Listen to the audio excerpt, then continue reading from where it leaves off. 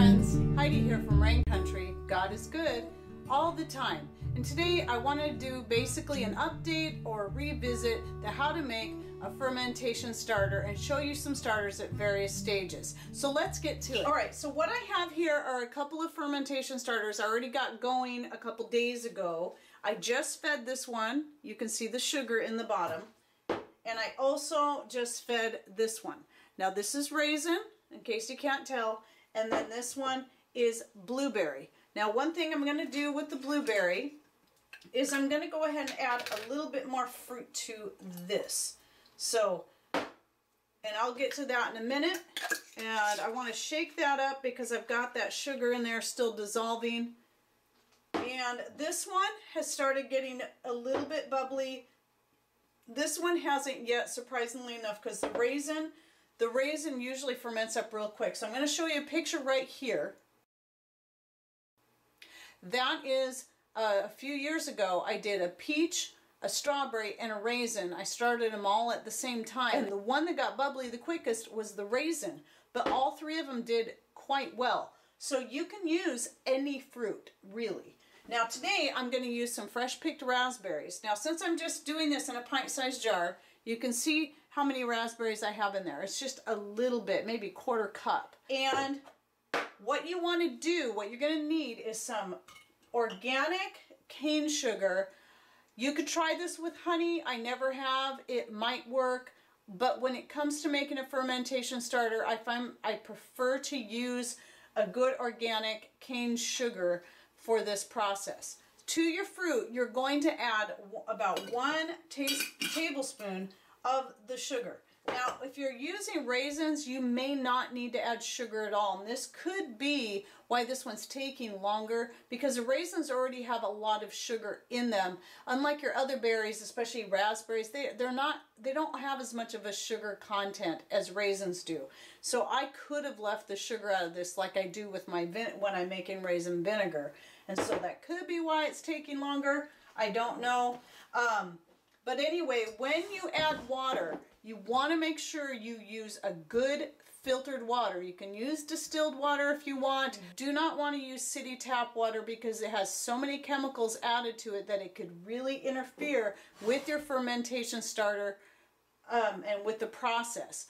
And besides, you really want to stay away from all that garbage anyway. The fluoride and the chlorine, it's really not good for you to be ingesting. Okay, so what I have here is my own filtered rainwater. We use a Berkey filter, and I will link to the Berkey filters and to the jugs that I use and the little rubber stoppers down below. So this is what I keep several of these jugs and I store the water in. So I'm going to add just a little bit of water. I'm not going to put too much, just enough to cover the fruit real good. So you notice that how much lower this one is? I'll get to that in a minute. So now I'm going to put my lid on the raspberry fermentation starter, and I'm going to swish that sugar and fruit around in there so the sugar can start dissolving. And you can just come back and do this every so often during the day. Now what I recommend is first day, about a few hours later, let's say you start this in the morning, then maybe right at noon, add a little bit more sugar and a little bit more water, only a little bit, to about maybe right there. And then in the evening, do it again. Now today, I'm only going to do this a second time. And this is only on the first day that you need to do this. So tonight, I'm going to fill it up to here. So you can do this process 1 or 2 more times during the day, not more than that. And that's only on the first day. Now tomorrow, I'm only going to do that once. And then on the third day, I'm going to do it once again. I'll probably add a little bit more fruit on the second or third day. And by somewhere between day 3 and day 5 is usually when you're going to find it's going to be good and bubbly. So it's going to depend on the fruit you use and how cold your environment is, where you store this. I've been keeping it on the counter, and today is actually a real chilly day, so I may need to move it on top of the refrigerator if I want to speed up the process. But I'm really not in a hurry because I got a good fermentation starter right here, and I'll get to that in a minute. So anyway, again, first day, add to it once or twice, not more than that, throughout the day, and make sure you swish it up. I would say just a teaspoon of sugar, not a tablespoon the next time. Just a tablespoon the first time. Next time, a teaspoon if you're doing this, you know, on the first day. Now, second day, do a tablespoon of sugar and a little bit more water. And just keep doing that until your jar is full, even if it's not bubbly yet. Now, if by the day 3 or 4 or 5 and your jar is full and it's still not bubbly, then just keep coming back to it. Obviously, you can't add more fruit and water to it, but you should still be able to add a little more sugar to it and swish it around and keep doing that until it's very, very fizzy. Once you have your fermentation starter good and bubbly, then from that point on, it's just a matter of maintaining it and keeping it alive.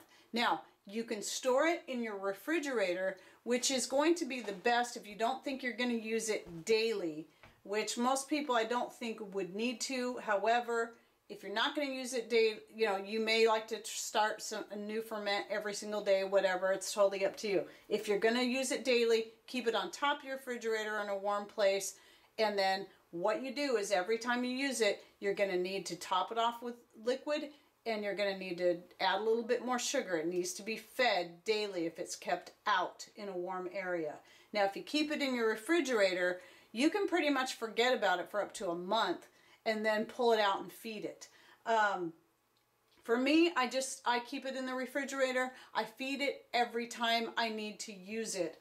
And so what I'll do is, if I'm making a jar of kimchi or other kind of fermented vegetables or fruits, then I'll take out a 1/4 cup of the liquid to 1 quart jar of whatever it is I'm fermenting, making sure I strain out the fruit. Then I top it back off with water and add a little bit of sugar, maybe about a tablespoon of sugar to a jar this size. I let it sit and make sure that sugar gets dissolved, kind of warm up a little bit, then I'll stick it back in the refrigerator until I need it again. So whenever I need it, like today, I want to get I'm going to start fermenting something that's going to be a little different that I'll be doing a video of. Then I like to pull it out and let it get warmed up and start to get fizzy before I use it. It can be used straight out of the refrigerator. I've done that before and it works just fine. I just prefer to let it kind of get up to room temperature and get good and fizzy. So let me shake this a bit so you can see. This isn't a real tight fitting lid, but you can see the bubbles. And you can hear the fizziness. That is how your fermentation should sound once it's ready to go. What I use this for is I use it for making the homemade natural soda. I use it, as I said, for fermenting kimchi and other vegetables. I fermented fruit. I don't do the fruit thing that often, but I keep meaning to. Like, I want to ferment some blueberries with it this year just for the heck of it, to give it a try. And then the most recent thing I've been getting into is making bread with this as my yeast. Not using a store-bought yeast, not using a sourdough starter, which I've done sourdough bread. I know all about that. I've made my own sourdough starter and made sourdough bread. I did that for a while. However, I really want to experiment with this to see if I could get a different flavor and maybe something a little more sweet, less sour. Not that I don't like sour bread, because I do.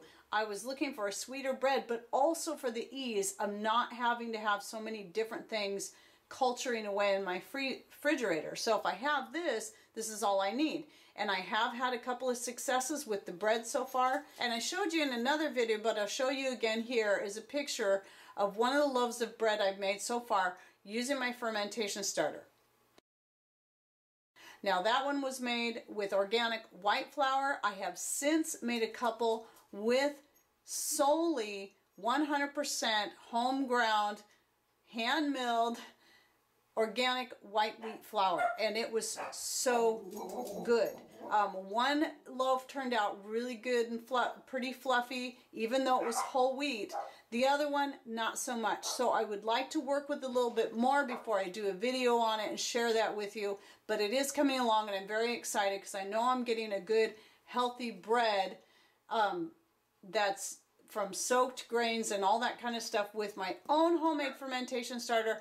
I do not need to go to the store and buy yeast to do that. All right, before I close this video, I just want to say, make sure that you experiment with a few different fruits at a time like I have going on here, so that you can find out what works best for you.